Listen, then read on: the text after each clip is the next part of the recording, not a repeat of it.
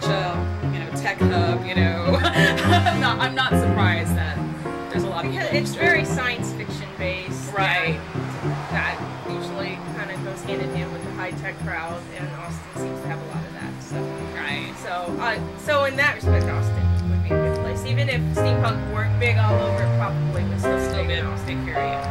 We didn't know there was like this underground, you know, like desire to start steampunk.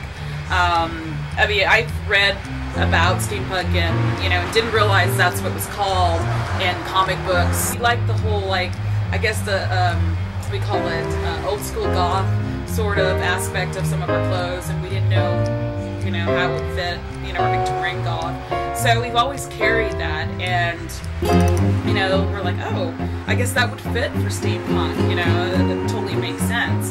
But then there was but, you know, because of this interest, we're thinking to be more conscientious of looking and, you know, getting local artists to make, you know, steampunk. In the past few months, especially, we've been going to all of our local artists who make crafts and sell them in here and say, look up steampunk. Please make some steampunk things.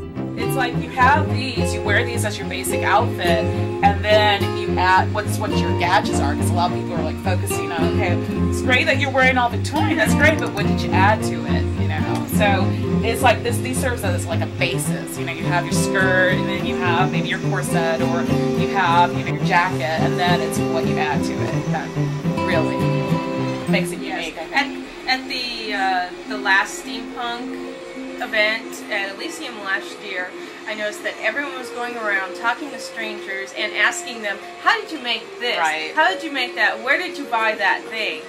And nobody looked the same because of that. Everybody it's wonderful. It's a just surprise. handmade their own little things. Right. Everybody went to the hardware store or to the thrift shop and cut up old clocks. Some people went to the army surplus stores and bought just random things and put it together. So it's almost like you're a walking piece of art. Elysium is a very welcoming place for, like, you can dress any way you want and they don't care. I mean, they're just a nice place to just like come as you are. You know, you're dressed like hippie or you're dressed steampunk, but they're always like about, hey, come dressed up, you know, dress to the nines. We don't care. We welcome it, and that was the greatest place to have it. Was we're like, oh, we're gonna do this steampunk ball. Why don't we do Elysium? You know, and we got people there who, you know, don't always go to the club or have never been to the club, and they showed up, and it was a ball, you know.